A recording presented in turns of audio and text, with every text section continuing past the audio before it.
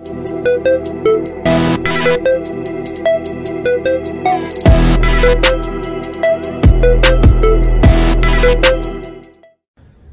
guys, welcome back to another Q&A. It is June 7th, 2020. I actually just got done training. I feel like someone just punched me in the face. So if I start drifting off, bear with me. But ironically enough, the first question is about PNS activation. So quite appropriate. All right, let's see.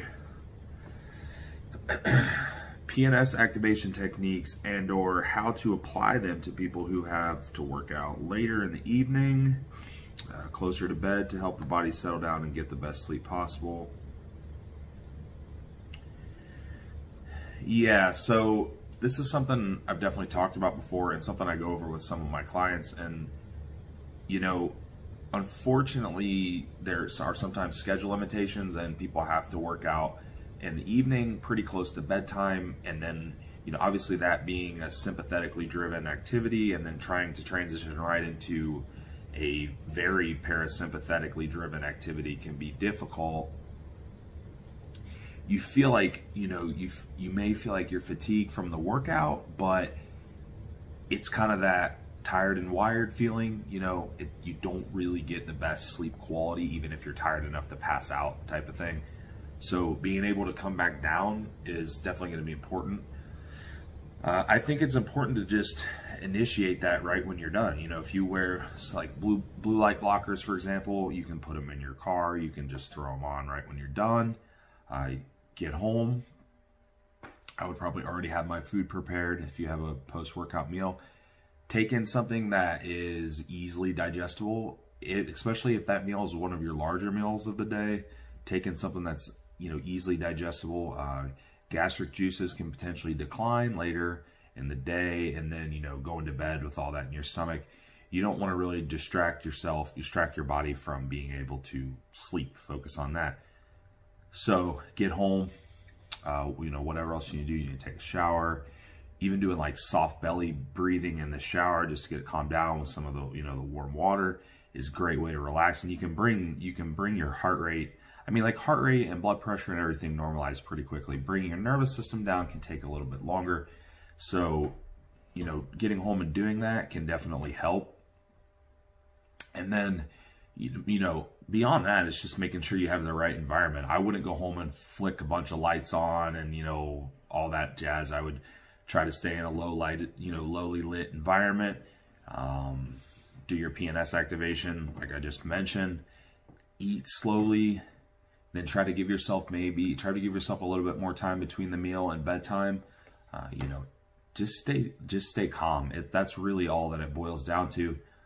Whatever makes you personally feel calm is going to be helpful. Whether if you need to do something more extensive, like guided meditation through like a YouTube video or something, you can do that. There's nothing wrong with that. It will definitely work. It just really is up to the individual, but initiate that routine right when you're done training. And you could even do something like Morphogen's Morphicom. I like that for those types of, you know, the people in those situations. Excuse me, take your 4 Morphicoms full serving right after you train, and then it'll start to initiate that process, bring cortisol back down, bring your autonomic nervous system back into a PNS state. And, you know, it's going to help. And you don't even have to use it every day. It could just be something that you use on days you train, you know. So, all right. Best natural ways to battle insulin resistance and metabolic syndrome. Well, so I've talked about insulin resistance, obviously, countless bajillion times. Metabolic syndrome is an accumulation of things, right? It's accumulation of skewed lipid profile, insulin resistance, you know, normally comes with people being overweight, you know, so all these things are kind of in combination. And that's when you end up with what they would call metabolic syndrome. So with that, sorry guys, my jacket's falling down. So with that, let's see, I lost my question. I mean, probably, honestly, the number one way to battle it is to lose body fat. Now, this also depends on what your metabolic health is like. You know, you might have a hard time losing body fat if you've been yo-yo dieting or you have other issues like thyroid downregulation or things like that going on in the background. You might have a harder time losing weight, but essentially losing body fat is going to improve all those markers and keeping it off. You know, other things can temporarily help, or help if you do them regularly, things like, you know, fasting windows and stuff, doing some fasting periodically, that can definitely help. It's partially the fasting, it's partially because a lot of the time when people fast, they eat less calories in a certain time period. So I mean that, you know, obviously that's going to help, but losing body fat is going to be the number one thing. It's not how you do it is really just secondary, whether it's the low carb or, you know, moderate carb or trace fat or whatever it is. I mean, losing that body fat is really going to be the primary thing. And that's going to begin to bring down those blood sugars, bring down insulin levels. That's going to help improve lipid profile, you know, all those things. So that's the short, I mean, that's really the short and long of it, is lose body fat. I would need to know more about this person to tell you where to start exactly, all right? So I would need to know like what kind of symptoms they have and what part of this metabolic syndrome, quote unquote, they struggle with the most. And then there would be some more specific instructions in there, but in general, that's, you know, that's what you need to do. All right. What other supplements in addition to Morphicom would you recommend someone adding safely to help elevated cortisol? This is assuming all other aspects of stress are being managed optimally. I probably wouldn't add anything, honestly. I mean, it's a pretty good profile. It's a really good profile. Everything's adequately dosed, clinically dosed. You know, it contains ingredients that not only control cortisol, but also just general adaptions that will help, you know, calm you and balance your CNS and all these things. So, I mean, I don't necessarily think I would add anything to lower cortisol. If you have, here's the thing too. I mean, the supplements like that, they do work, and it definitely helps. And in a lot of cases, you can feel an actual effect, right? It's not something that just works in the background. You can literally feel it working. However, it's still not going to, you know, it's still not going to outwork any type of lifestyle issues. So the rest is going to be balanced through lifestyle. Now, you mentioned those things are intact, and then, so, I mean, if you still have elevated cortisol, I would ask why that is. There has to be a reason, you know, or do you even have elevated cortisol? If you don't, then you don't necessarily want to just crush cortisol to nothing. That's also not good, right? So I probably have to ask some questions there and figure out like why you have elevated cortisol, and that's going to tell you what you need to fix. Fix the why, and you've corrected the problem. And then a supplement like Morphicom is definitely a worthwhile addition to help supplement your efforts, right? So, all right, next one. All right, Dave Kalick from Dave's Death Metal Corner again. What more so is responsible for creating thrash? So for those of you who are metalheads, thrash metal genre, the genre. Gary Holt, Jeff Hanneman, I think that's how you say his name. Or do you think Motorhead and Venom are actually the parents of said genre? Oh man, so you're making me like a historian here.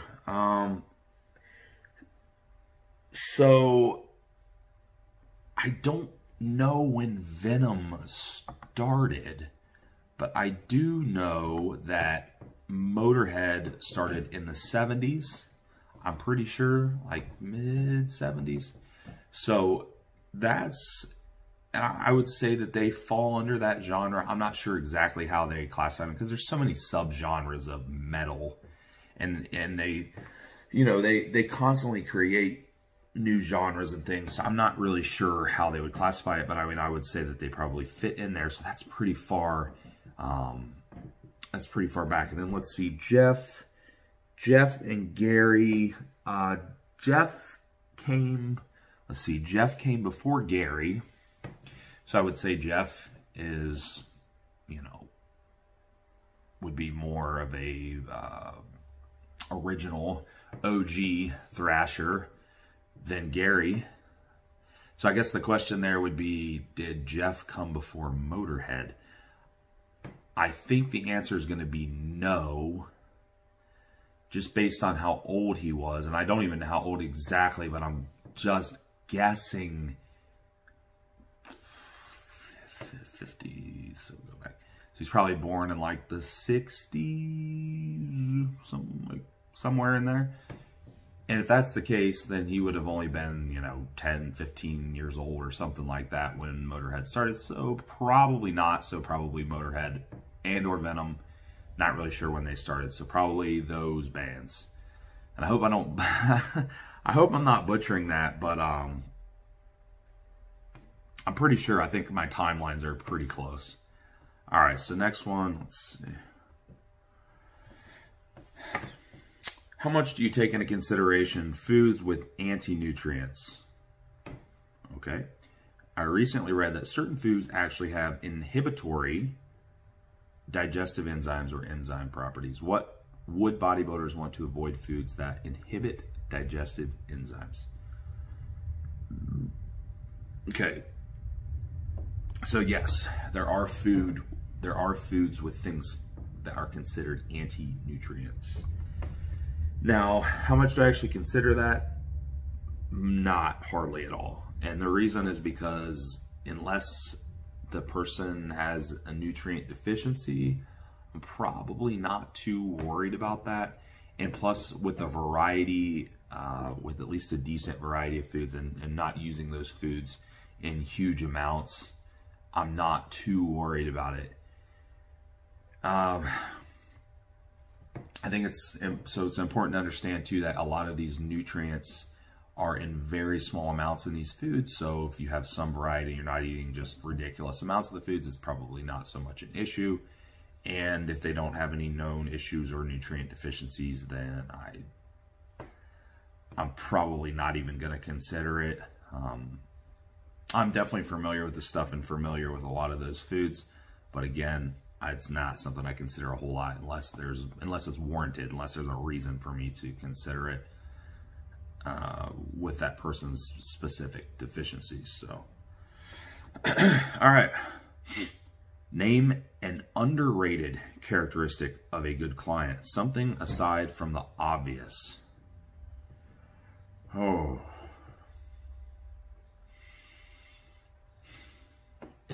man.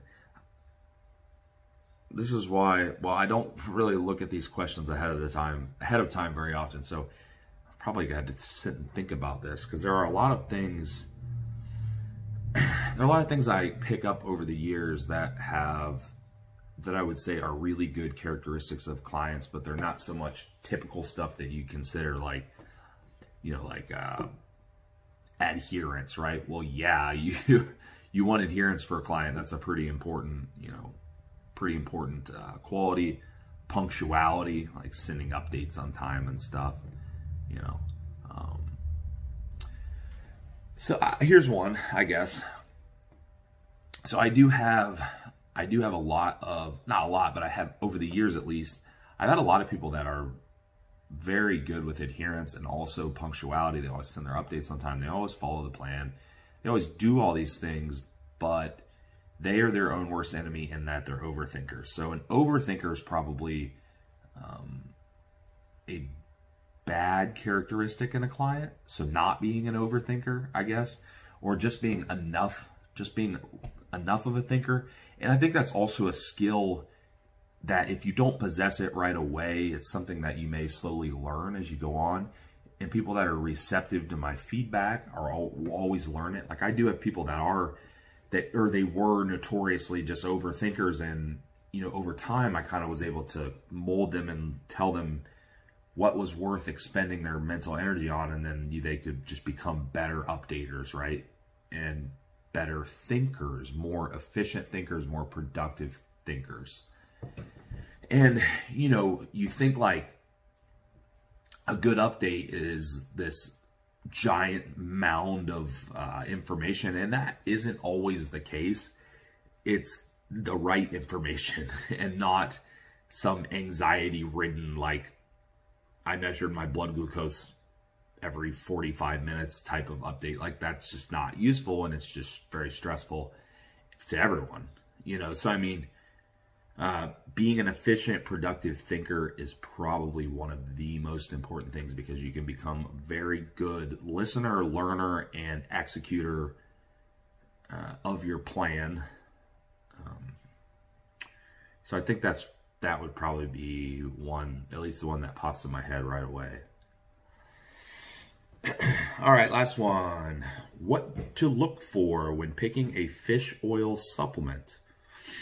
Does EPA and DHEA dose tell the whole story? That's a really good question. I like that question. I've talked about this one before, and I've talked about actually how to choose, you know, what to look for in an omega-3 supplement, fish oil supplements specifically. Unfortunately, a lot of the products on the shelf are already oxidized or rancid because of maybe light exposure, or the packaging isn't good, or where they're kept, or whatever type of fish oil they used isn't very shelf stable, right? So it ends up being oxidized or rancid. So, I mean, essentially, at that point, you're taking in a fat that's already oxidized, and we're trying to avoid, you know, an abundance of fat oxidation. So that's kind of counterproductive to take a supplement that's supposed to help, and it's really just negative, right? So, another shameless plug, but I use the Morphogen Morphomega, and, excuse me, I keep burping. It's a very shelf-stable version. It is, I'm trying to think, Novatech. Yeah, Novatech is the form. That's the I believe it's the trademarked omega-3 fish oil that is used in the product. Very shelf-stable. It comes in a powdered form, so it comes in a capsule. It won't be rancid. It won't be oxidized when you get it. You know, so you're actually getting the benefit from it. And then beyond that, yes, the actual dose of EPA and DHEA matter. But I would say first and foremost is getting a product that's actually potent and not already kind of just junk when you take it. And Morphomega is not the only one on the market. There are some others that are pretty good. But I use that one because I like Morphogen products, and it also has my dose of vitamin K2 in there, and grapeseed extract, and vitamin D, and all these, you know, so it kind of rounds out my cardiovascular health stack, and I know that I'm getting a quality fish oil. So that's why I use that. But again, first and foremost, you're going to want to look for something that's shelf stable and not, a lot of the time it's your real cheap, like your real cheap fish oils aren't going to be the way to go. They're going to be junk. They're going to be rancid. They're going to be oxidized probably almost entirely when you get them, and it's complete waste. And if anything, it's counterproductive. So this is definitely one of those things where you absolutely get what you pay for sure. All right, that's it. Let me scroll over here. Yep, that's it. All right, I need to go work on some PNS activation because my CNS is pissed right now. So gonna go try to fix that. I appreciate you guys giving me questions once again, and talk to you next